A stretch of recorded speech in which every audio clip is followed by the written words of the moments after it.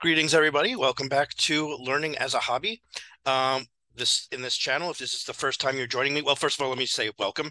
Um, the whole purpose of my channel here is I'm have a project where I want to teach myself physics.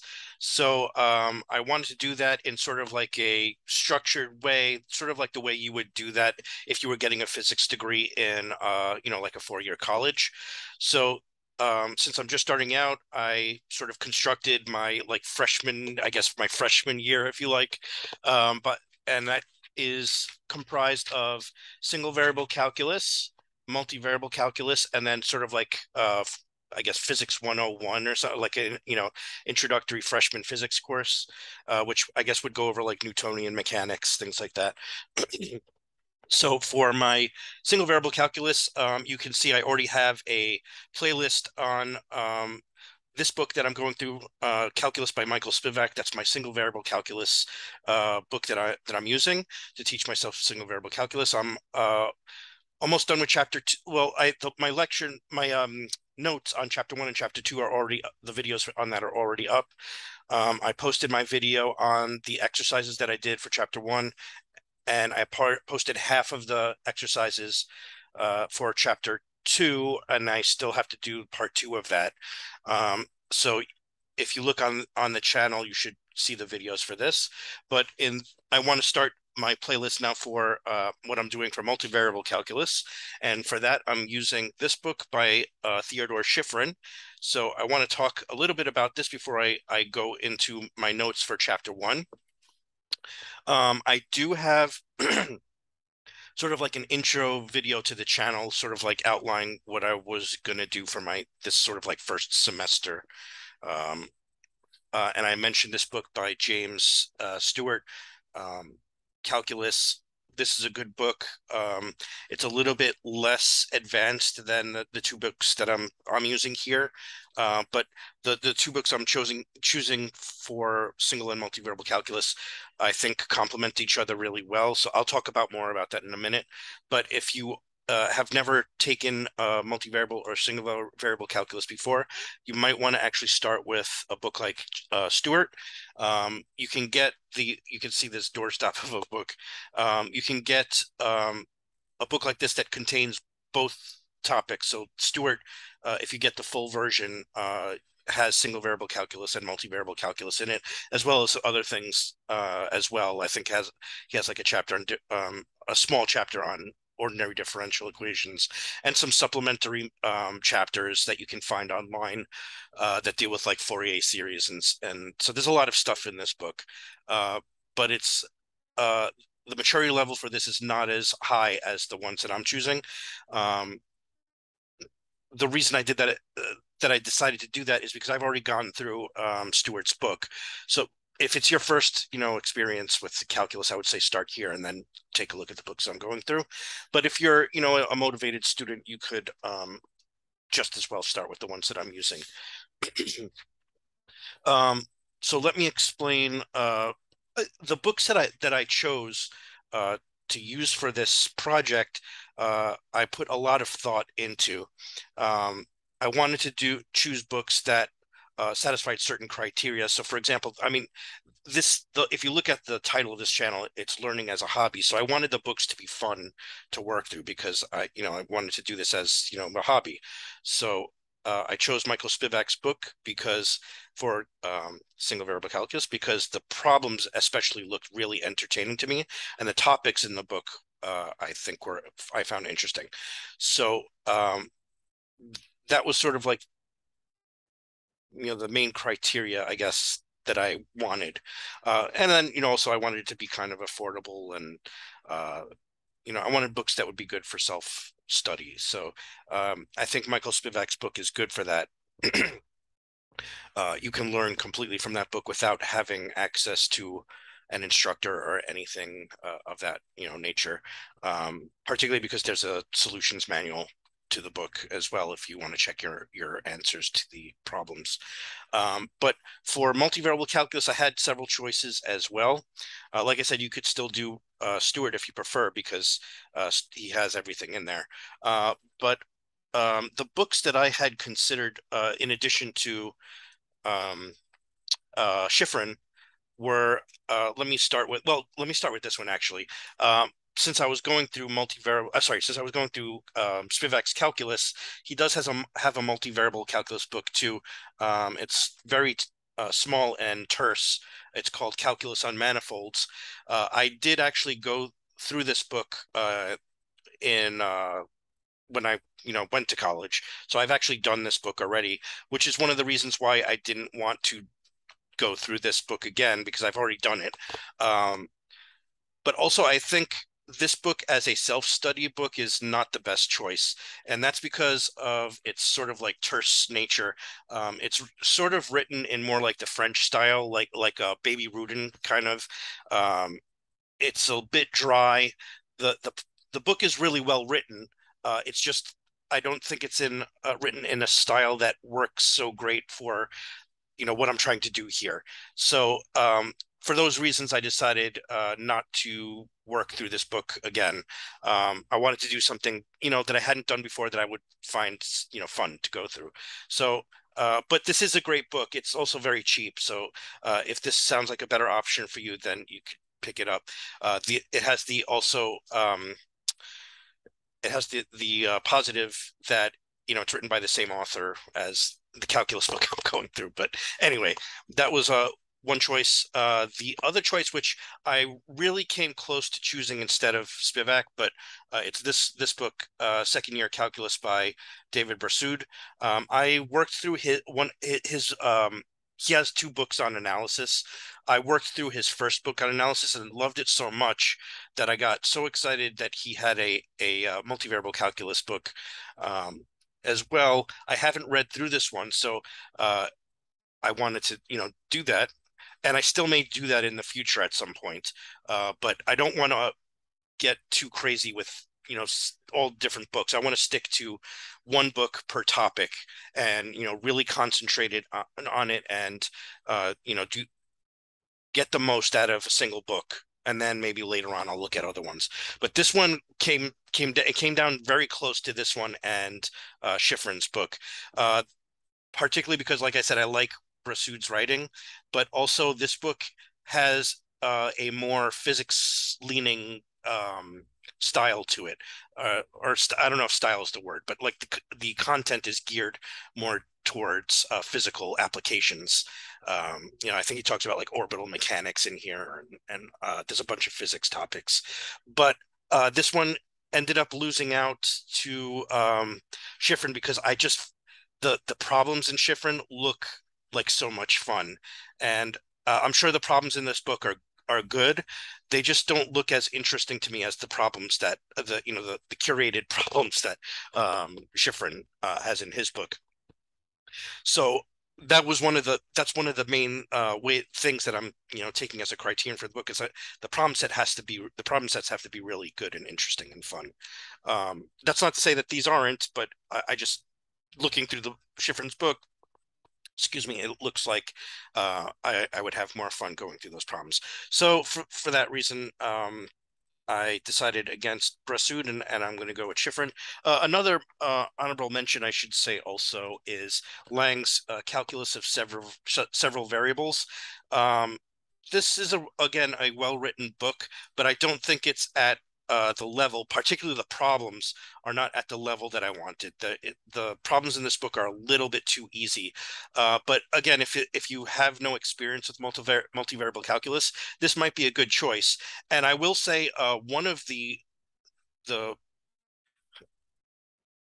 should I say the this book handles the multivariable Taylor polynomials and Taylor series uh, in one of the best ways that I've seen in a multivariable calculus textbook.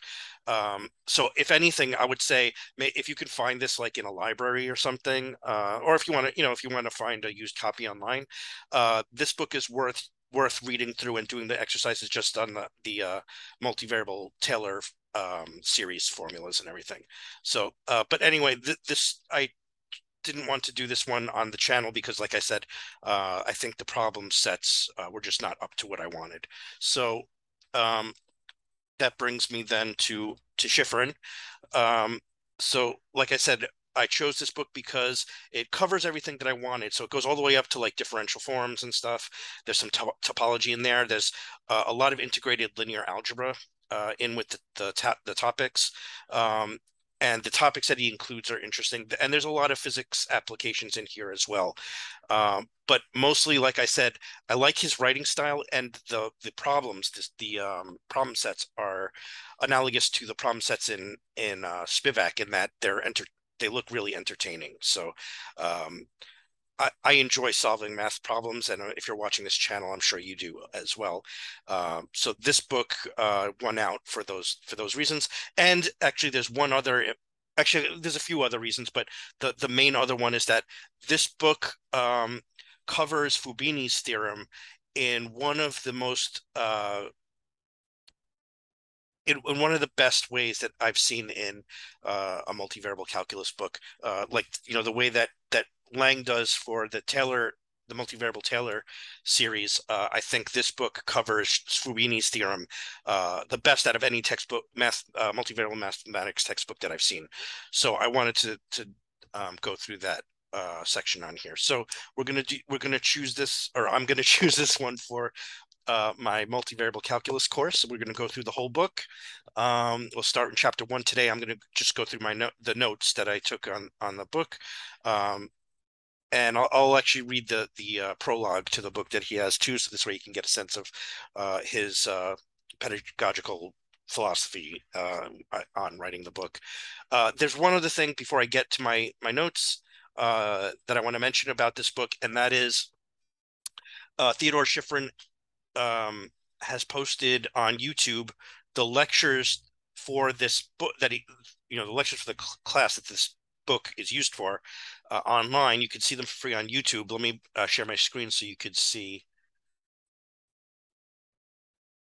So here's the his Math 350, 3510, which is so this book basically he splits into two different courses. One focuses mainly on differentiation, and the second course focuses on integration. So he has all of the lectures for this entire book posted here on YouTube. So what I'll do is I'm going to let me just stop screen sharing for a second. In the description bar below, I'll post the link to that series of lectures if you want to watch them, because like I said in the introductory video, I guess, to the channel, when I write my notes here, they're just going to be skeletons. They're just like summaries of the chapter. So it's not enough just to look at that and then do the problems. You should read the actual textbook itself. So you should pick up a copy if you want to do this and read through it. And like I said, my lecture notes here are just my summary of the notes and everything of the chapter. So anyway, babbling here now. So let me get started on the book. Like I said, I'll start by reading the prologue just so you can get a sense of his philosophy in the book. And then I'll go through my notes. Chapter 1 is relatively short, so that shouldn't take a very long time for today. And then after that, the next video in this series I'll post is the solutions to the selected exercises that I'm going to do for chapter 1. Okay, so here's the preface. This is Theodore Shifrin talking. I began writing this text as I thought a brand new course combining linear algebra and a rigorous approach to I began writing this text as I taught a brand new course combining linear algebra and a rigorous approach to multivariable calculus. Some of the students had already taken a proof-oriented single variable calculus course using Spivak's beautiful book Calculus. Surprise, surprise. But many had not. There were sophomores who wanted a more challenging entree to higher level mathematics, as well as freshmen who'd scored a 5 on the Advanced Placement Calculus BC exam. My goal was to include all the standard computational material found in the usual linear algebra and multivariable calculus courses, and more, interweaving the material as effectively as possible and include complete proofs. Although there have been a number of books that include both the linear algebra and the calculus material, they have tended to segregate the material. Advanced calculus books treat the rigorous multivariable calculus, but presume the students have already mastered linear algebra. I wanted to integrate the material so as to emphasize the recurring theme of implicit versus explicit that persists in linear algebra and analysis. In every linear algebra course, we should learn how to go back and forth between a system of equations and a parametrization of its solution set. But the same problem occurs in principle in calculus. To solve constrained maximum-minimum problems, we must either parametrize the constraint set or use Lagrange multipliers. To integrate over a curve or surface, we need a parametric representation. Of course, in the linear case, one can globally go back and forth. It's not so easy in the nonlinear case, but as we'll learn, it should at least be possible in principle locally. The prereqs for this book are a solid background in single variable calculus and, if not some experience writing proofs, a strong interest in grappling with them. In presenting the material, I have included plenty of examples, clear proofs, and significant motivation for the crucial concepts. We all know that to learn and enjoy mathematics, one must work lots of problems, from the routine to the more challenging. To this end, I have provided numerous exercises of varying levels of difficulty, both computational and more proof-oriented. Some of the proof exercises require the students merely to understand and modify a proof in the text. Others may require a good deal of ingenuity. I also ask students for lots of examples and counterexamples. Generally speaking, exercises are arranged in order of increasing difficulty. To offer a bit more guidance, I have marked with an asterisk those problems to which short answers, hints, or in some cases, complete solutions are given at the back of the book. As a guide to the new teacher, I have marked with a sharp sign some important exercises to which reference is made later. We're definitely going to do all of those that he says will be used later on. So an instructor solution manual is available from the publisher. I don't have the solutions manual, so I can't talk about that. Comments on contents. The linear algebraic material with which we begin the course in Chapter 1 is concrete, establishes the link with geometry, and is a good self-contained setting for working on proofs. We introduce vectors, dot products, subspaces, and linear transformations, and matrix computations. At this early stage, we emphasize the two interpretations of multiplying a matrix A by a vector X, the linear equations viewpoint, considering the dot products of the rows of A with X, and the linear combinations viewpoint, taking the linear combination of the columns of A, weighted by the coordinates of X. We end the chapter with a discussion of 2x2 and 3x3 determinants, area, volume, and the cross product. In Chapter 2, we begin by making transition to calculus, introducing scalar functions of a vector variable, their graphs and their level sets, and vector-valued functions. We introduce the requisite language of open and closed sets, sequences, and limits and continuity, including the proofs of the usual limit theorems. Generally, however, I give these short shrift in lecture as I don't have the time to emphasize delta epsilon arguments. We come to the concept of differential calculus in Chapter 3. We quickly introduce partial and directional derivatives as immediate to calculate, and then come to the definition of differentiability, the characterization of differentiable functions, and the standard differentiation rules. We give the gradient vector its own brief section in which we emphasize its geometric meaning. Then comes a section on curves in which we mention Kepler's laws. So that's a nice physical application. The second is proved in the text, and the other two are left as exercises. That sounds exciting. Arc length and curvature of a space curve.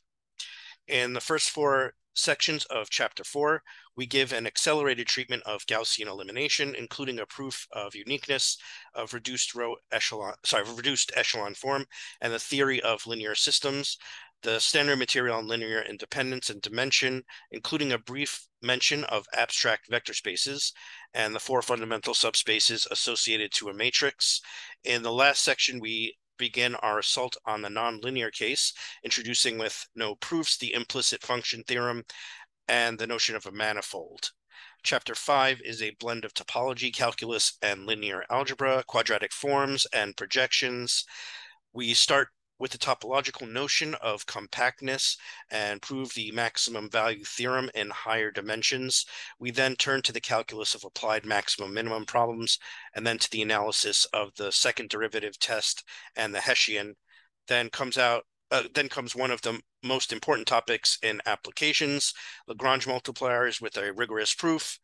In the last section, we return to linear algebra to discuss projections from both the explicit and implicit approaches, least squares solutions of inconsistent systems, and Gram-Schmidt process, and a brief discussion of abstract inner product spaces, including a nice proof of Lagrange interpolation.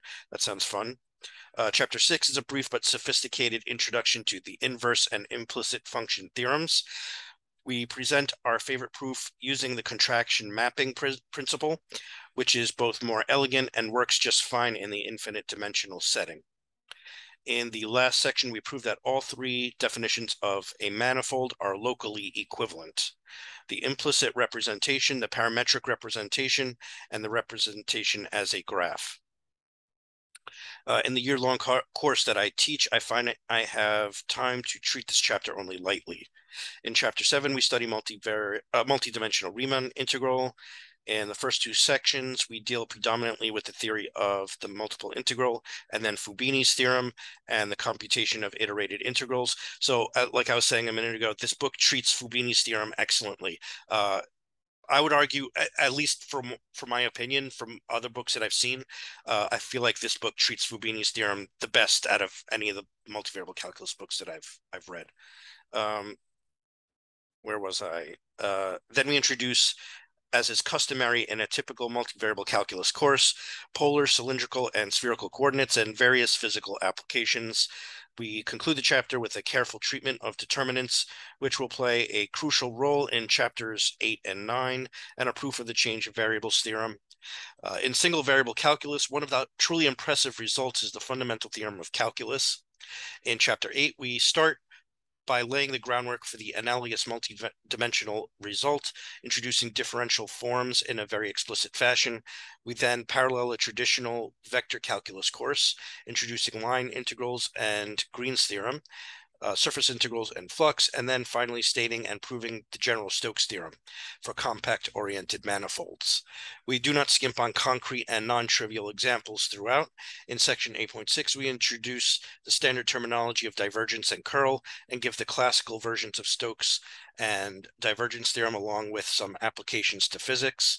In section 8.7, we begin to illustrate the power of Stokes' theorem by proving the fundamental theorem of algebra, a special case of the argument principle, and the Harry-Ball theorem from topology.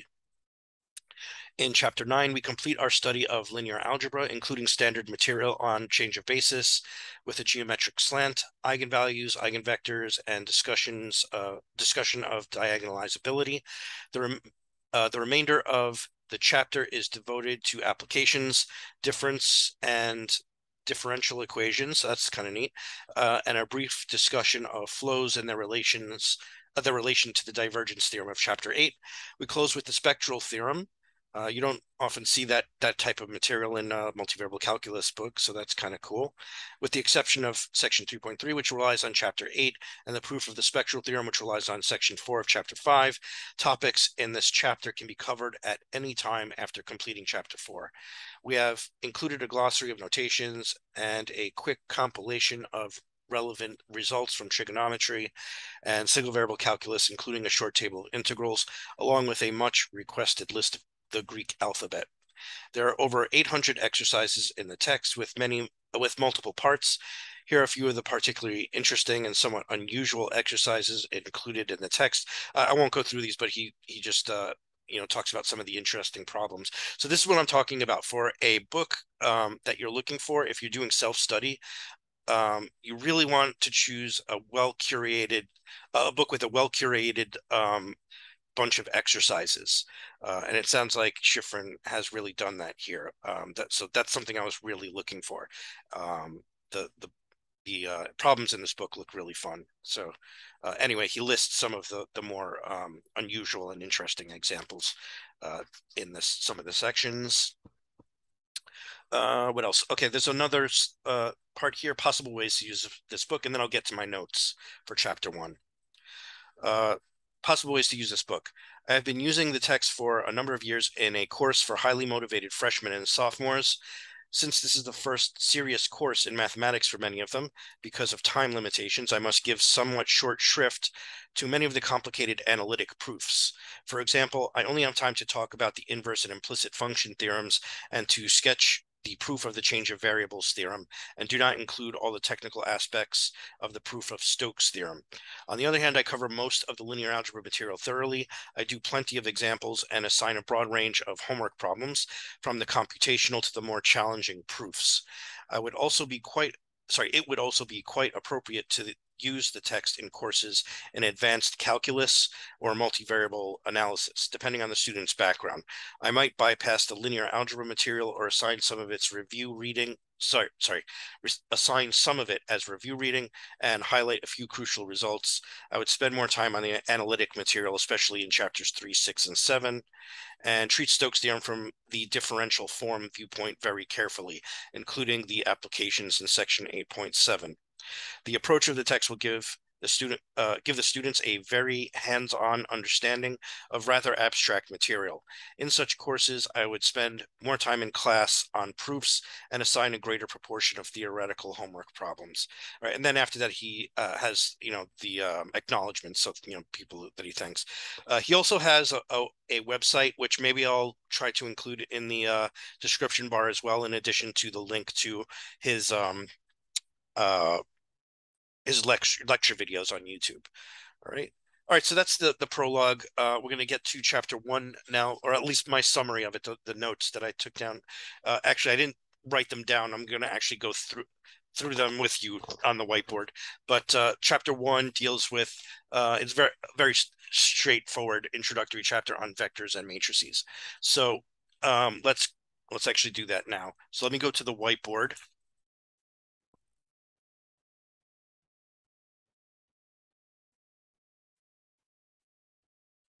All right, so there are basically a bunch of definitions here in chapter 1. He's explaining concepts. So let's actually just go through the definitions and everything. There's a couple of geometric proofs that he does, so I'll go through those as well. So this is chapter 1. Shifrin, multivariable mathematics.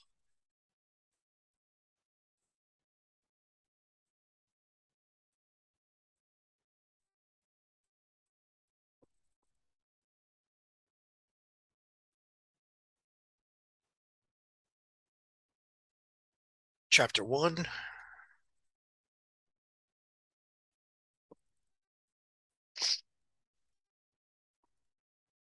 I'll start with the exercises that he recommends that you do.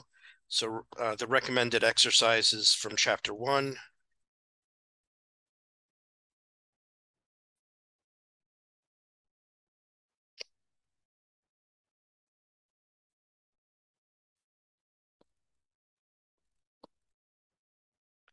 Are number 12 and 13. So we'll definitely do those in the next video.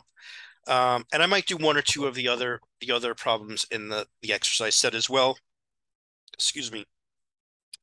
There are some interesting looking like geometric problems, Euclidean geometry problems in the first problem set. So maybe I'll include one or two of those in the when I do the video on the exercises. Right. So let's get to what he talks about in the chapter. So he starts with the definition of a point in n-dimensional space.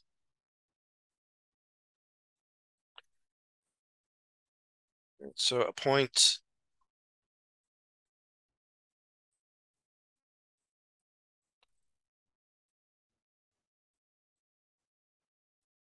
in Rn, which is n-dimensional space, is an n-tuple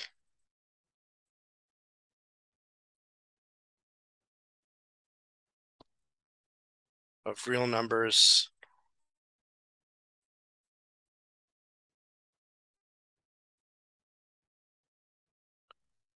right? And he also says you can think geometrically about a point either as a just a like a dot in space, like a point in space, or just from the geometric viewpoint, or you can think of it as an arrow, which we would call like a vector. So you can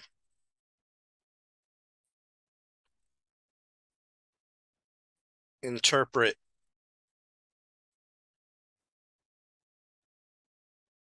an n-tuple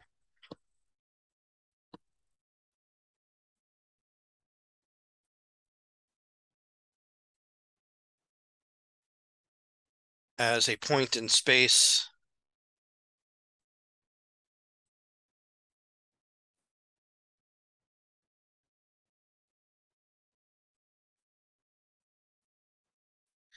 or as an arrow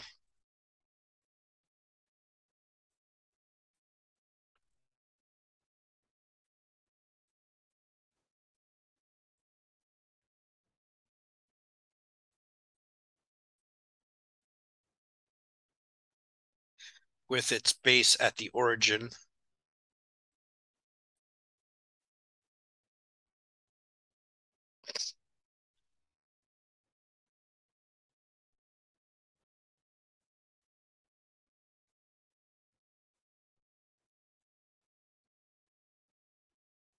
and its head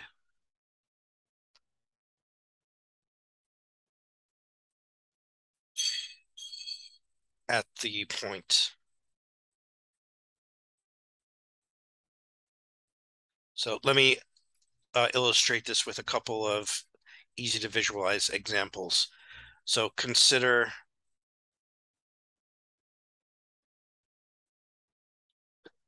maybe I'll do a two-dimensional example and a three-dimensional example. So consider the vector x with coordinates 1, 2. And we could also do, let's call a vector y. So maybe this one is a three-tuple. Say 1, 2, 3. Right, so x is a two-tuple because there's two numbers. You call them the components. You guys, if you've taken algebra, you're familiar with thinking about two tuples when you're because you've graphed things in the Cartesian plane. You might not be familiar with three tuples or as familiar with three-dimensional space, but the same kind of concept. So for example, in R2, I can graph the vector x. This is the x-axis. This is the y-axis. So let's say this is 1 on the x-axis. This is 2 on the y-axis. Then this would be the point with the coordinates 1, 2, or you can think of it as an arrow. So you start at the origin and the arrow points toward the point. And so you can think of it either geometric interpretation, right? And we could do a similar thing for y, only y lives in three-dimensional space as opposed to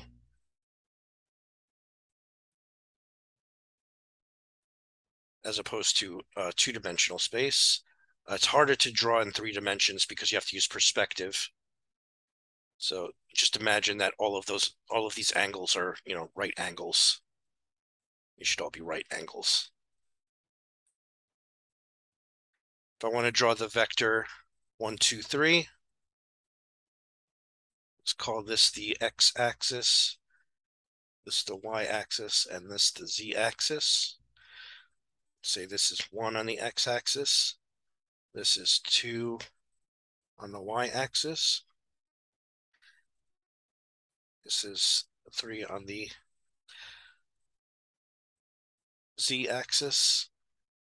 Let me draw. So here, if you go to 1 on the x-axis, this is going to be difficult to draw here with this XP pen. So here, go to 1 on the x-axis, and then go over to 2 on the y-axis, parallel to it, okay, and then go up 3 units over here, and you get the point with coordinates 1, 2, 3. So if I just erase the scaffolding here, that would be the point 1, 2, 3. Or you can think of it as an arrow starting at the origin and ending, and ending at that point. Right. So similar type of thing in R2 and R3, just we're up 1 dimension. And you can make, even though you can't visualize it in your head, you can make the same generalization for n tuples. So for example, a 4 tuple of numbers is a vector or an arrow or a point that lives in 4-dimensional space and so on. Okay. Next thing is he defines the 0 vector.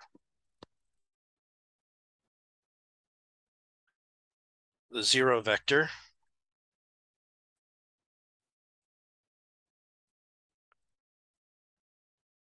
Oh, I should also say you can think of these n tuples. We can call them vectors. You can geometrically you can think of the vector as the arrow interpretation. So the 0 vector is the n tuple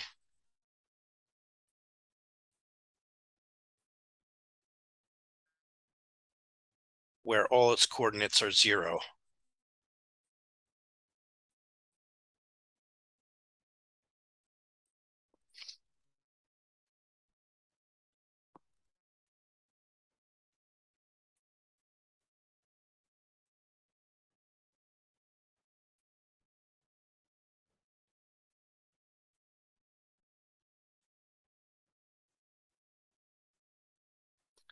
Right. So usually we write the 0 vector like this. Right. So for example, if the 0 vector is in R2, then it's a 2 tuple of zeros. If it's in R3, it's a 3 tuple of zeros, and etc. So if it lives in n-dimensional space, then it has n copies of zeros. Okay, this would be in Rn. This is in R2. This is in R3. Okay, so it's the point or the arrow that corresponds geometrically to the origin in either 2-dimensional space or 3-dimensional space or so on. You can think of it a 1 tuple also as just a point on the number line. So for example, in 1-dimensional space, the 0 vector would just be 0.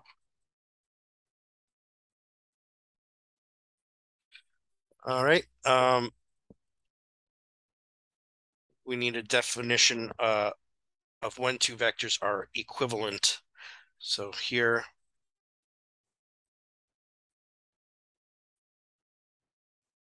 two vectors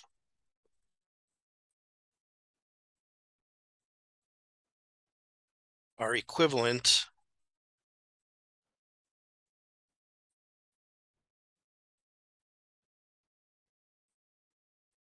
if they have the same direction and length.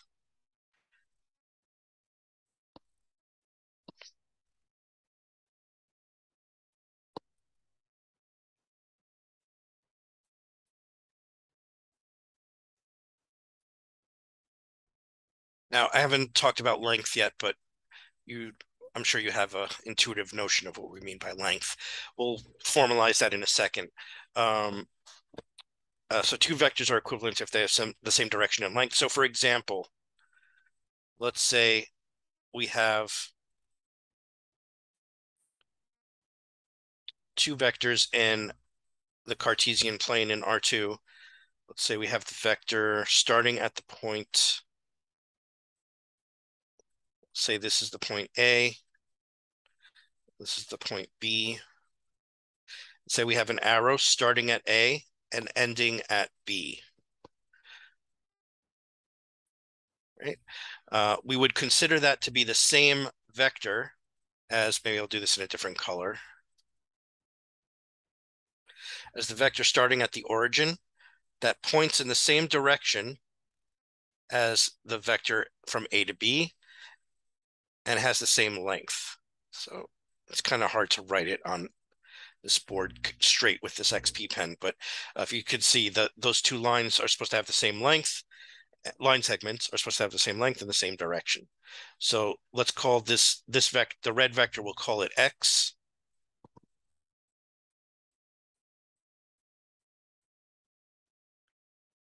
That vector is actually equal to the blue vector, which I'll call Y. Right. So even though they start and end at different points, because they have the same direction and the same length, they're considered the same thing. Right. The red version here is sometimes referred to as a located vector.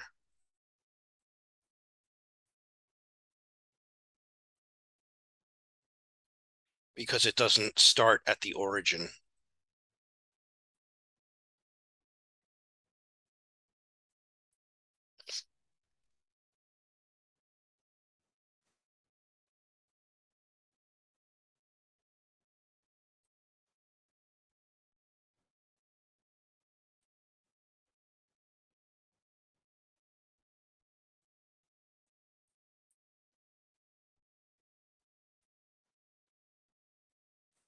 Right. But if, like I said, even though they're located in different parts of the plane, if their length is the same and their direction is the same, then they're considered the same vector.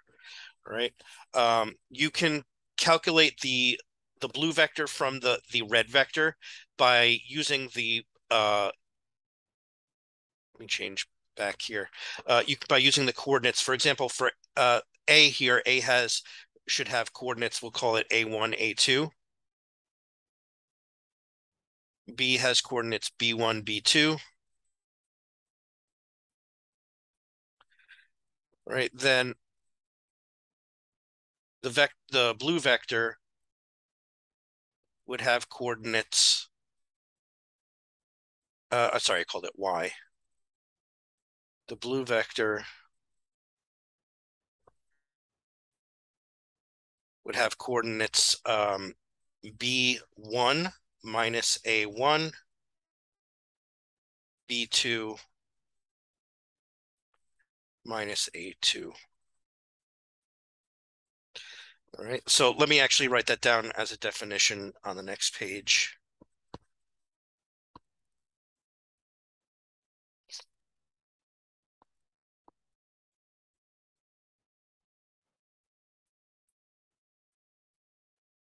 So let's say X is the vector.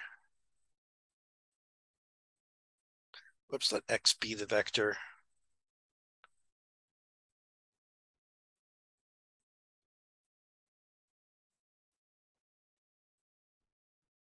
Starting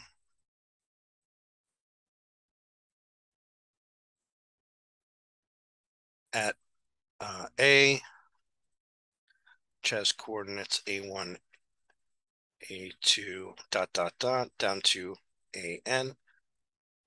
This is a vector in n-dimensional space. And ending at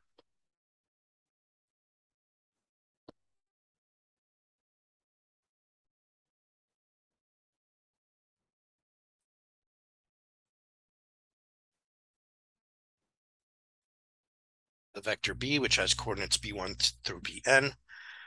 Then X has coordinates B minus A, which is B1 minus A1 down to Bn minus an. All right, so as an example,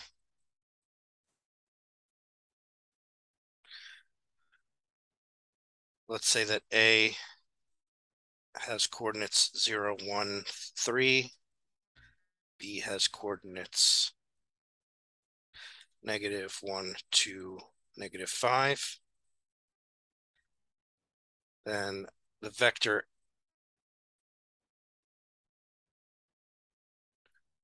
let x be the vector from A to B.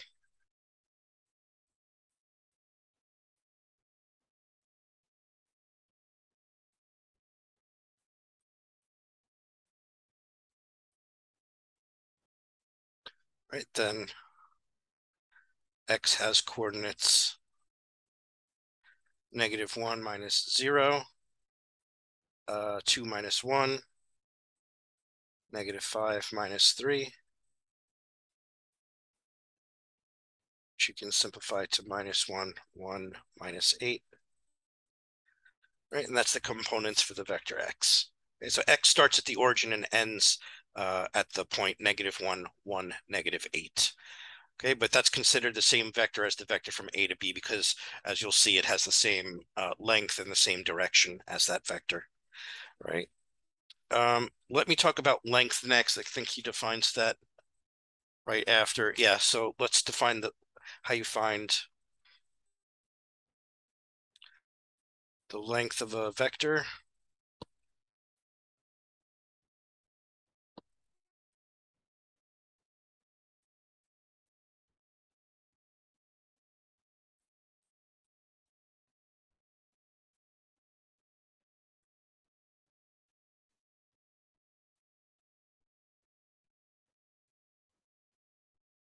Okay, the length of the vector, which is denoted like this. It kind of looks like an absolute value sign, but it has double bars around it. Right, so the length of that vector is given by the formula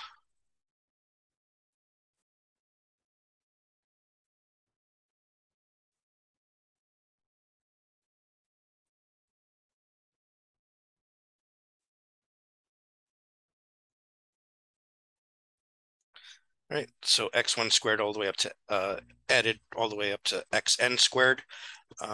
This is a sort of like a generalization of the Pythagorean theorem. This comes from Pythagoras.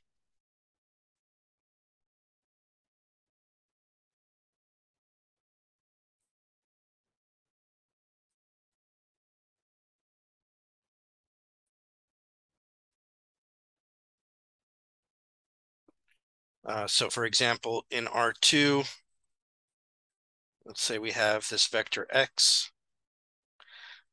It has x component x1. It has y component, y1. So here, notice you have a right triangle. So, and the length of the leg here is x1. The length of the leg here is y1. So the length of the vector x by the Pythagorean theorem is x1 squared plus y1 squared square root, right? Or maybe I should call this x1 squared so it's not confusing. This would be x2, I guess. Right, so x1 squared plus x2 squared square root. And you can generalize this to three-dimensional space and even to n-dimensional space. I'll just show you the picture for three-dimensional space because obviously I can't draw four-dimensional space and upward. But you can prove this let me make this look a little bit better. You can prove this in general by using induction.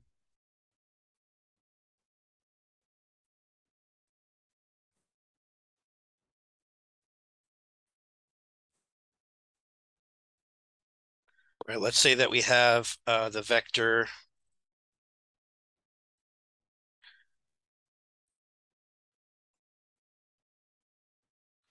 so this would be the vector here. Let's call that x.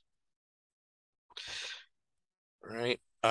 Notice that this is a right triangle. The length here is given by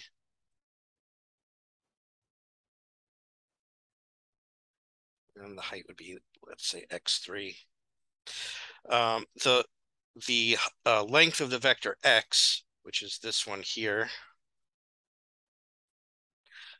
would be the base, the length of the base plus, sorry, the square of the length of the base plus the square of the length of the height.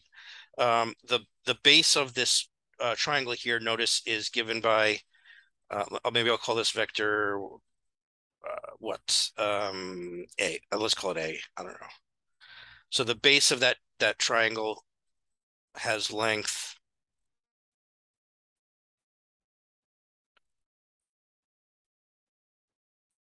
x1 squared plus x2 squared square root. So if we, and then the height would be x3, right? So the length of the vector x then would be the square root of the length of the base, which is x1 squared plus x2 squared square root squared plus x3 squared. And when you square the square root, you get x1 squared plus x2 squared plus x3 squared. And that's the length of that three-dimensional vector. And it generalizes to n-dimensional vectors. All right, so that's the definition of the length of a vector. Once we have the notion of a length,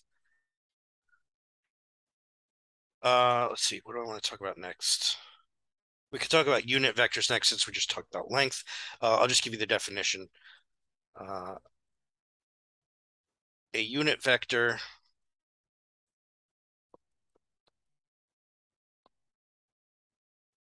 which maybe I'll call it U for unit. Unit vector is a vector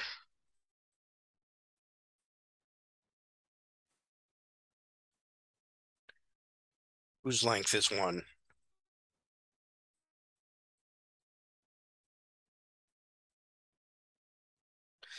Okay, or in other words, in symbols, that would be the length of the vector U is 1. Okay, and if x is any non-zero vector,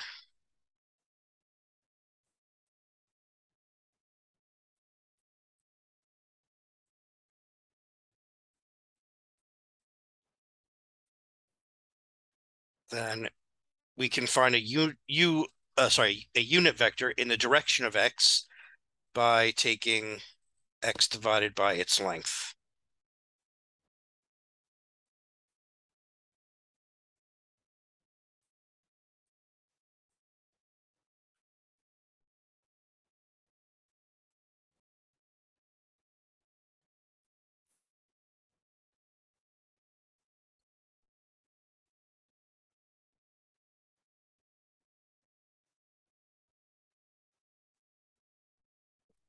All right. So just as an example, let's say we have a vector with components 1, 2. The length of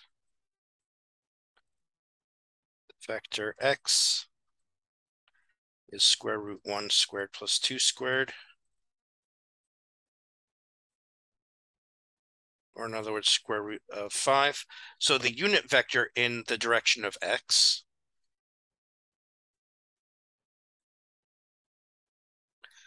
would have components 1 over square root 5, 2 over square root 5. Right, which you can check if you to find the length of u, you'll see that it has length 1. That brings me to the definition of two operations that we can perform on vectors. So we can perform two important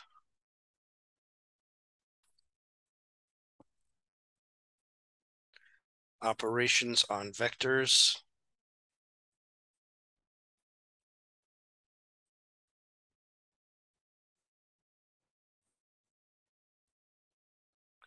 The first one is called scalar multiplication.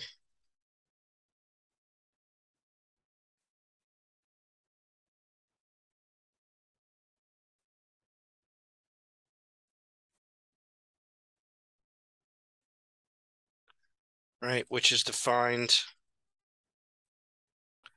like this. So if C is a real number and X is an n-tuple, we define the scalar multiplication, which we denote like this, C times X. This is defined to be the vector where all of the components are scaled by the same factor.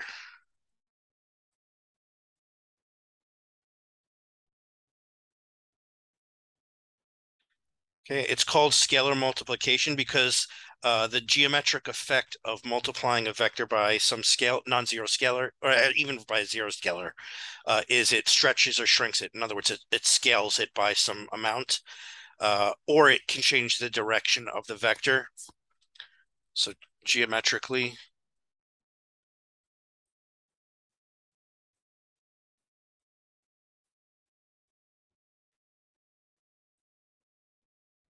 this scales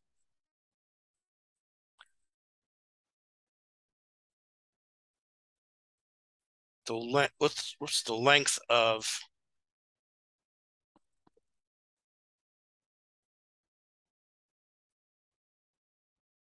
X by a factor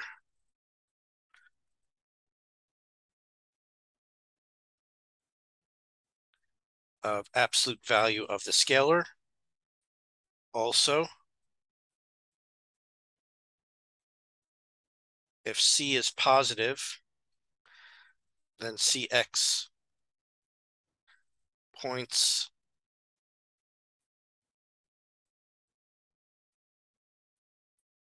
in the same direction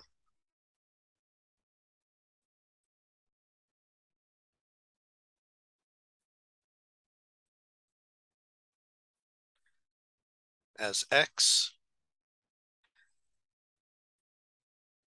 And if C is negative, it is reflected through the origin.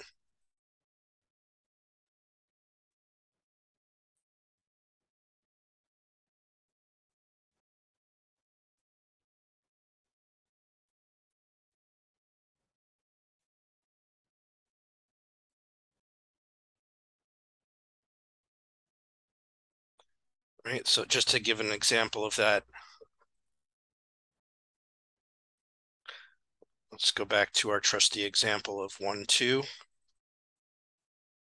And let's say that we have two scalars. Let's say C is the scalar 2, and let's say D is the scalar -2. Right, so if I draw the vector 1, 2, we already know what that looks like.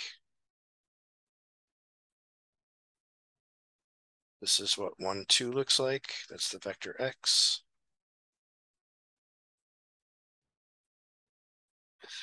If we let's define the vector Y to be the vector C times X, or in other words, 2X. Right, this has components 2, 4 based on the definition. If I graph that, maybe I'll do this one in red, or actually I have to write some more components though. Coordinates, I mean.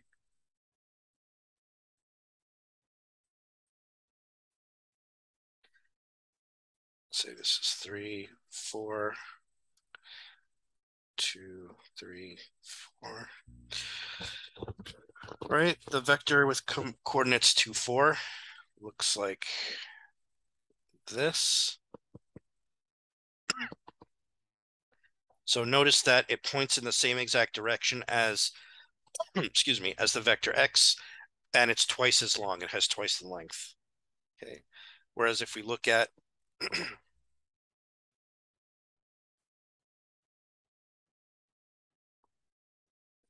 -2 times the vector x. We get -2, -4 as the components or the coordinates. And that would look like, I'll do this one in blue. That would look like this. Right, this is the vector y. So notice it has the same length as y, but it points in the opposite direction. It's reflected through the origin. All right, so that's the effect of scalar multiplying, the geometric effect of scalar multiplying.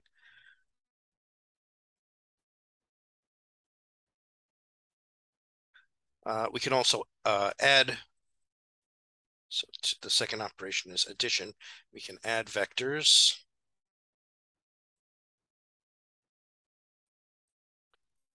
Why am I writing this in blue?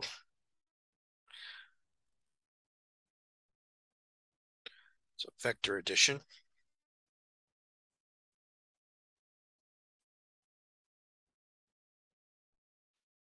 All right, so if you have two n tuples, x and y,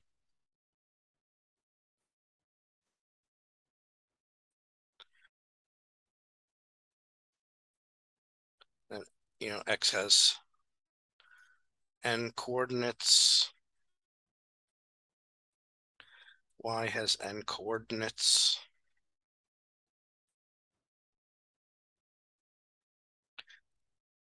We define the sum of these two vectors to be the vector with coordinates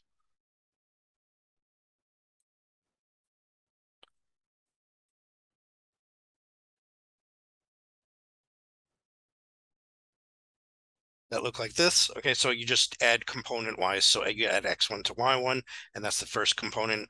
Add x2 to y2, that's the second component, and so on, all the way down to the end. All right, so that's how we define vector addition. There is a geometric way of visualizing vector addition as well.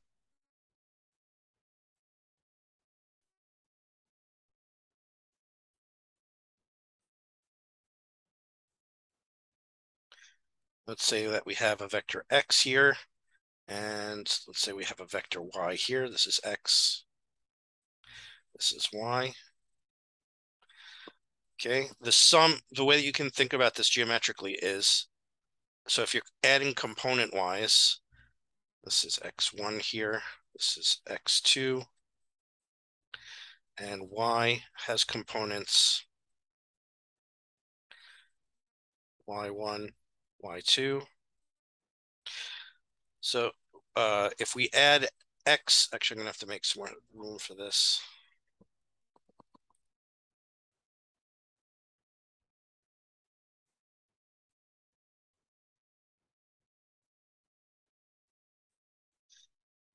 So if I add x1 to y1, we end up with that length on the x-axis.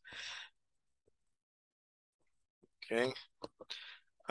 Actually, let me make this a little bit more exaggerated, just so it's easier to see the picture here. It might be kind of difficult to see what I'm trying to say from that picture.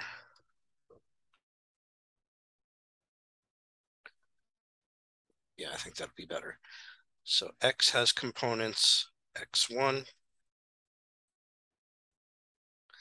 x2. This is y2. This is y1.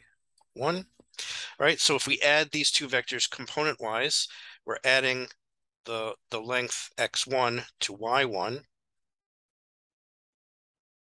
Okay, and we're adding x2 to y2. So this distance here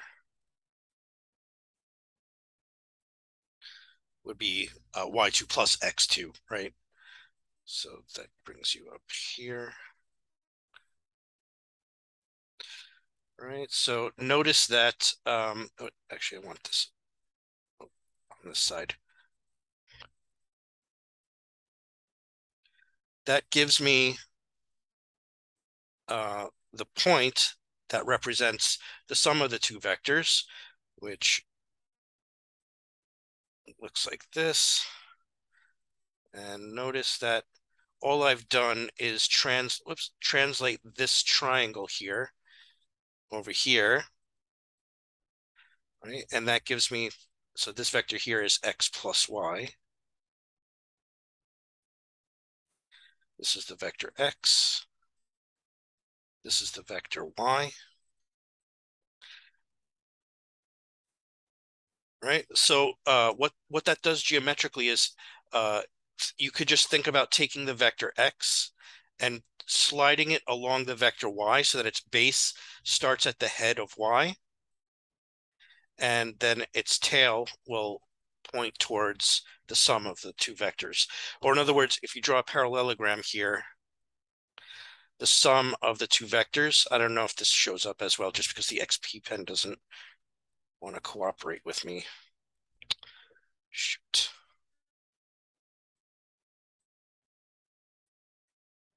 You can see the parallelogram that I'm drawing here. The sum of the two vectors is the diagonal, the long diagonal of that parallelogram. That's called the parallelogram rule for vector addition. Right? So you can think geometrically about the sum of two vectors that way. And actually, so if you look here, let me change the color. If you add y to x, that means you go along y, and then you add x to y, you end up at the sum. But notice you could have done it the other way. You could have started by going along x and then adding y to it, and you get to the same point. So from the picture, it should be clear that vector addition is commutative.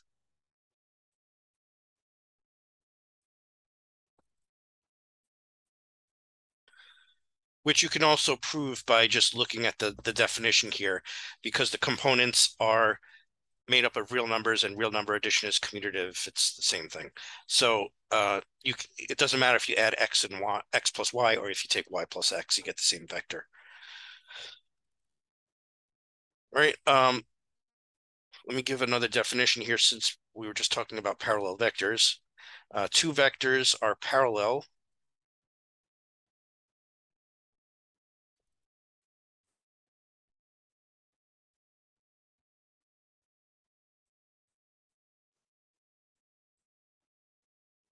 if there exist scalars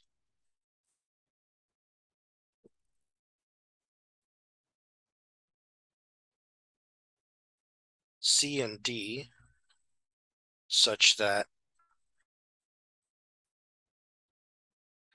x equals C times y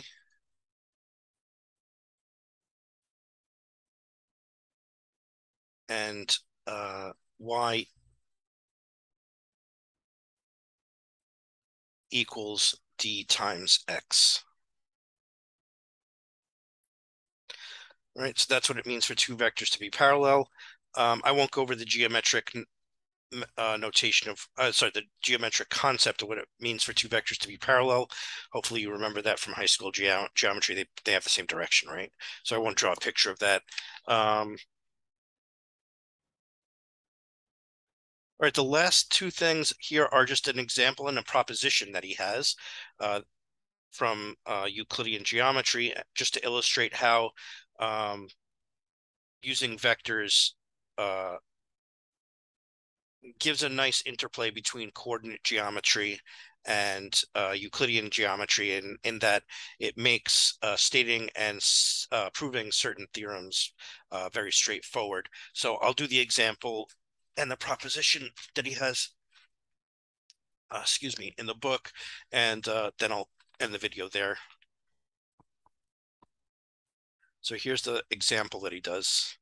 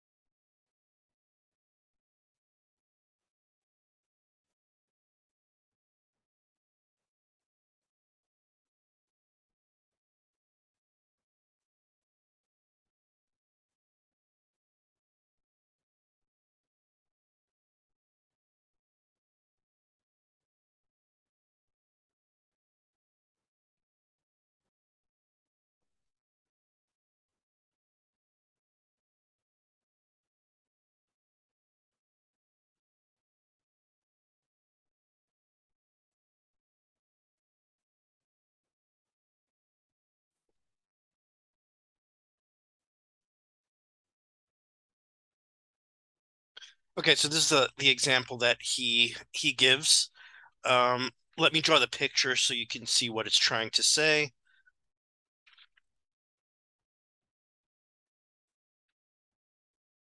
So let's say we have two vectors. I'll do one in blue and one in red. So let's say this is the vector A. You could also think of it as the point A. Or actually, let me draw it as a point first. Right, so let's say A is this point here, and B is this point here. And we want to find the midpoint between the two on the line segment connecting the two. Actually, that purple doesn't show up as good. Let me just first draw the.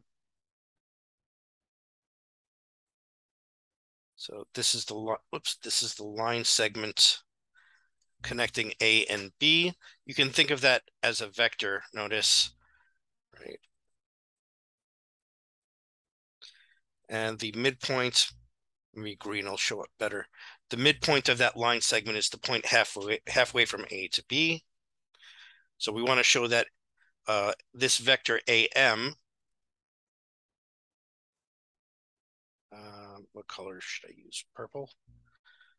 We want to show that the vector here, AM, is given by 1/2 the vector AB. So what we can do is, so let's think of A as a vector starting at the origin. So now this is a vector A, and I'll draw a vector here to B. So now B is a vector, and the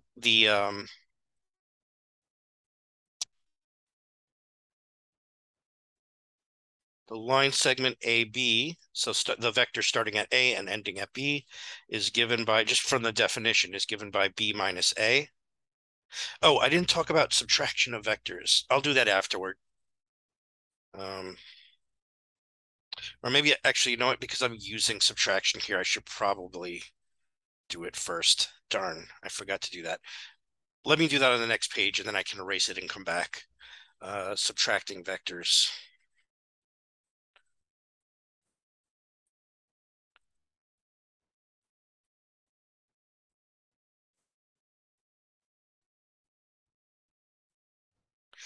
All right. So we define x minus y. In terms of the coordinates, you just subtract the coordinates. So this would be x1 minus y1 down to xn minus yn. And there's a geometric notion of this as well. Let's say this is x, and let's say this is y. All right, you can think of x minus y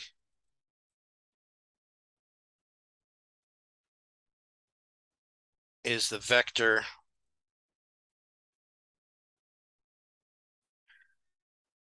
you add to y to get x. Right, so from the picture, I'll draw this difference vector in red. So it's the vector that you add to y to get x, which is this vector here. So the red vector is x minus y. You could also think of it in terms of adding additive inverses. So or x minus y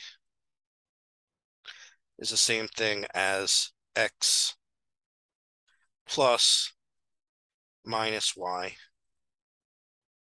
Right, so if you draw minus y, which I don't have enough space to do, of course, minus y would point like that, right, in the opposite direction.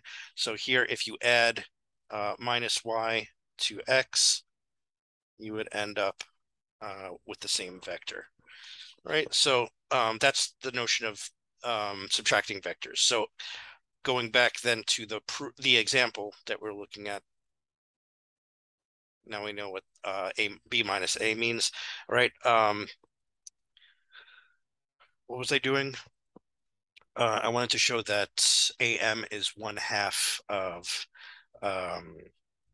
so the green vector, let me draw that here. So I want to show that this green vector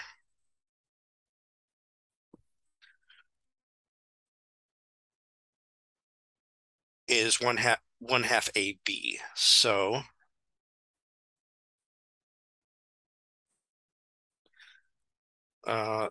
the green vector, a how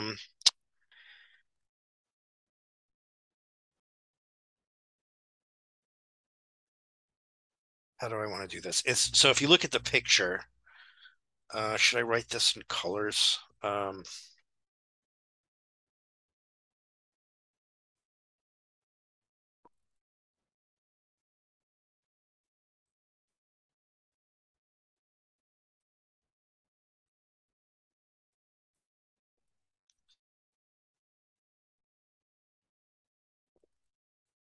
This is the vector. Let me draw the purple vector here.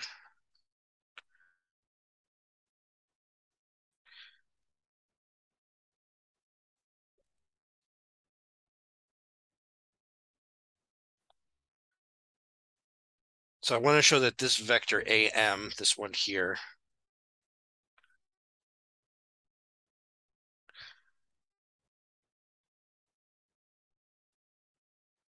is equal to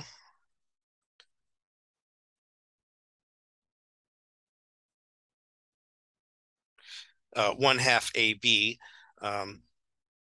which again, AB is the vector B minus A. So we can do, how do I get to the green point here? I can do A plus AM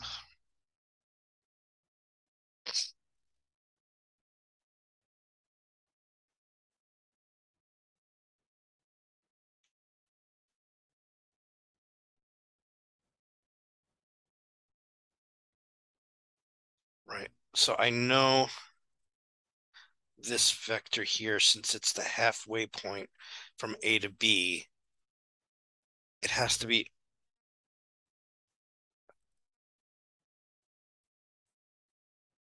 one half, it has to be 1/2 B minus A by what we learned from scalar multiples, because that's the geometric definition, right, of the halfway point. So this vector should have coordinates 1/2 B minus A. So if we take, just using the geometry here,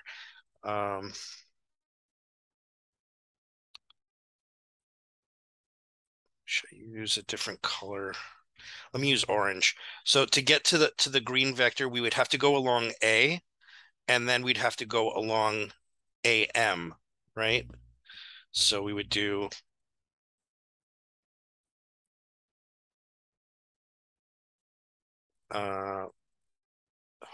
what do I name the green vector? Maybe I'll call it I'll call it M, I guess. So the green vector will be M. I'll draw it in green so it's clear. So the vector M, just from the geometry, is equal to A plus AM, right? Which is A plus 1/2 B minus A, which is, whoops, A plus 1/2 B minus 1/2 A. And A minus 1/2 A is 1/2 A.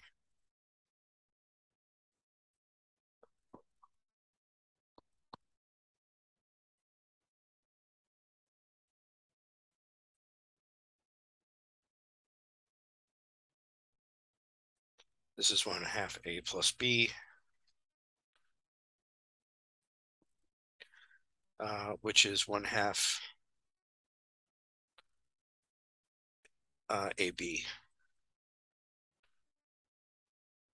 All right, so that shows that property is true.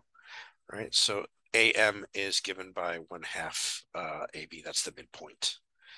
Okay, using the definitions that we looked at before. Okay, that's just an example that he does in the book. The next one, I think I have an extra more pages here, is a proposition. So let me write down the proposition. He calls this proposition 1.1.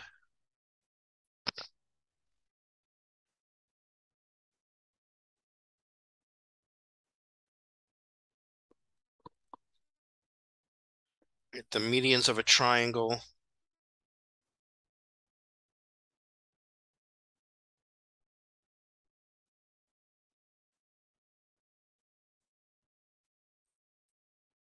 intersect at a point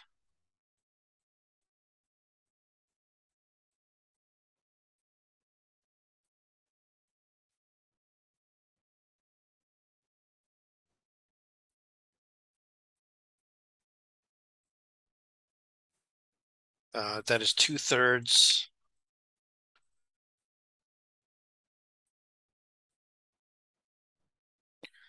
of the way from each vertex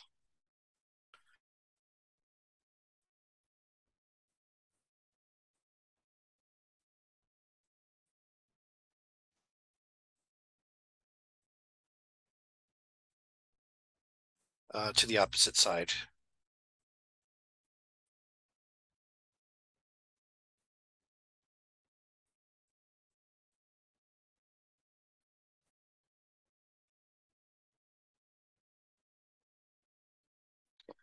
All right, so we're going to prove this using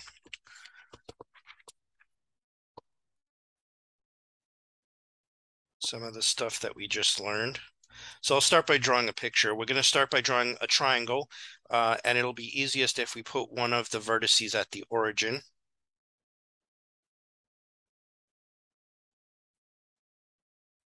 So let's say we have a triangle that looks like this.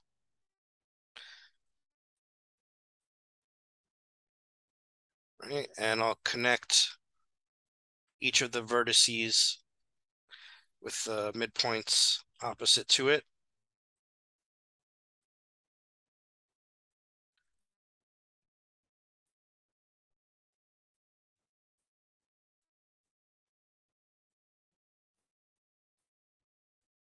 Whoops, that's not connected to a vertex.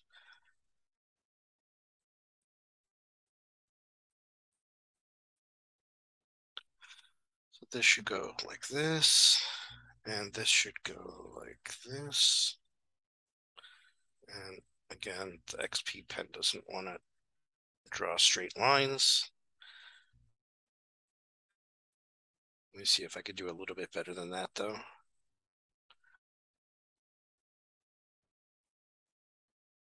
All right, so we want to show that the point where all three of these things intersect, this point over here, maybe I'll call that point C.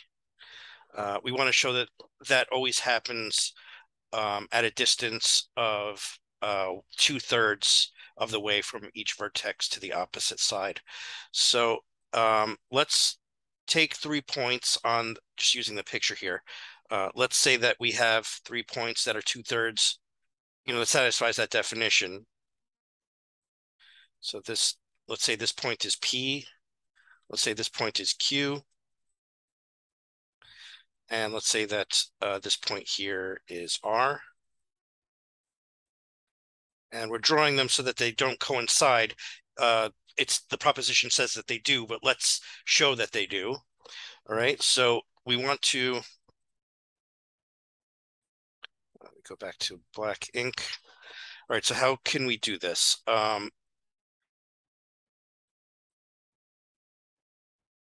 We could let me give some names to these sides of the triangle. Let's say this vector here is A. This vector here is B. Then these points here, the midpoints, I'll call them MA. Call this one MB.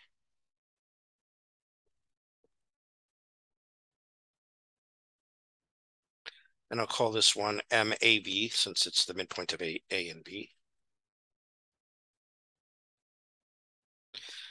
All right. So let's see where P is. I'll write it in purple just so it's clear what I'm talking about. So the point P, right, this point P over here, okay, is the point 2/3 from away from the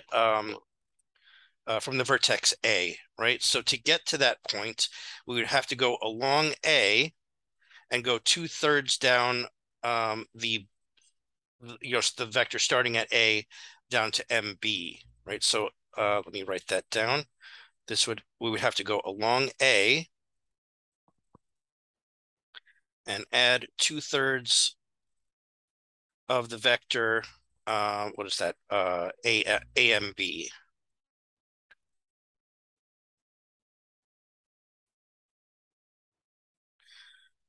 Okay, and the vector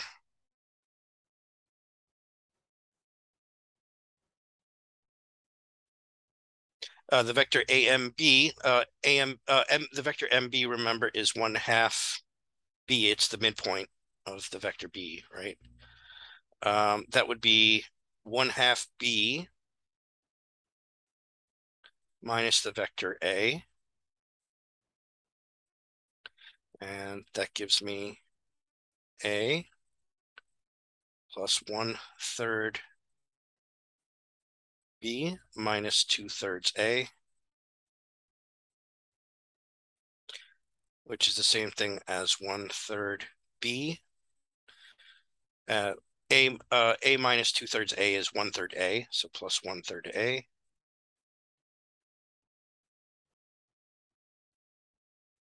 Or in other words, 1/3 A plus B. All right, that's the point P. Let's take a look at the point Q next.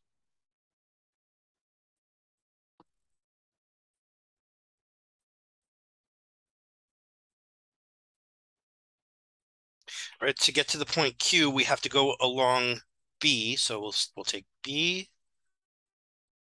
plus 2/3 of the vector going from B to MA.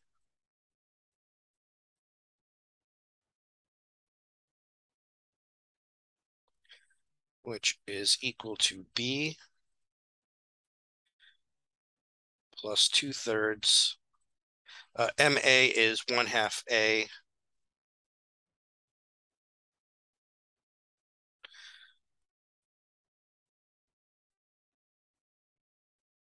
Okay, minus B. And when you simplify that, you get B plus 1/3 A minus 2/3 B, which B minus 2/3 B is 1/3 B. So notice that you actually get the same thing, right? And then lastly, we have to look at R, which I'm running out of space for, so maybe I'll do it on the next page. So R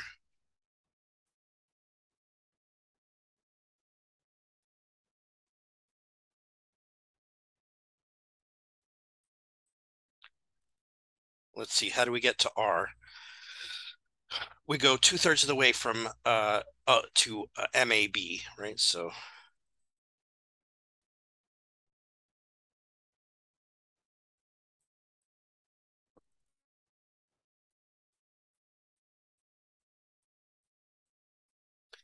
and MAB is 1/2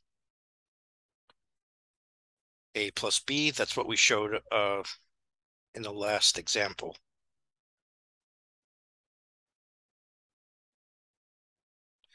Okay, which gives you 1/3 A plus B, which is what we got for P and Q as well. So notice P equals Q equals R, which is the point C. right? And that shows that the proposition is true. Okay, using vectors. So there's a nice interplay between coordinate geometry using vectors and Euclidean geometry. So, and then there's a couple of exercises in the exercise set for chapter 1 that has some problems like this in it. So maybe we'll do one of them in addition to the 2 problems that he recommends. So this video is a little bit longer than I thought it was going to be, but that's the end of chapter 1. I'm going to do the exercises in the next video in this playlist for Shifrin, and then be on the lookout for other videos for Calculus by Spivak. I still am doing that playlist, and I'm going to start on a physics book also. All right, guys, I'll see you next time.